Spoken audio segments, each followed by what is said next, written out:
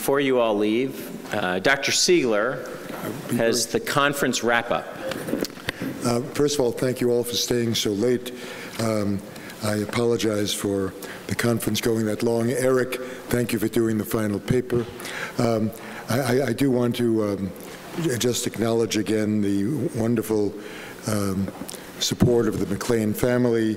Remember DJ MacLean, who helped us found the center and this conference.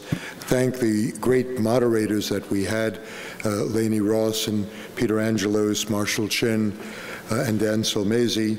To say that this 25th anniversary conference, I think, was one of our best ever. We had indicated that we hope to cover the wide range of subjects, including global health, research ethics, end-of-life care, organ transplantation, pediatric issues, health reform, and surgical ethics. And I think we pretty much did that. I want to say that there will be a conference evaluation form emailed to all attendees at the conference, and that will go out in the next 24 or 48 hours.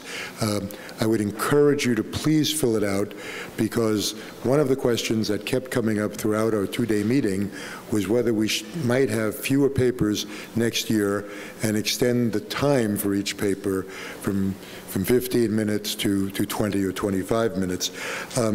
There are a number of people, not many, but a number whose emails we do not have, and what I would encourage people to do, whether we have your emails or not, is to go to our new website. We're very proud of our new website, and the new website is macleanethics.uchicago.edu. And on that website, there will be an evaluation form also available.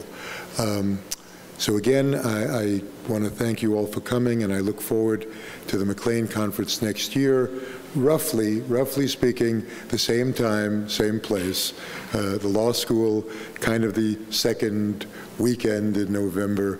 Thank you all again. Bye-bye.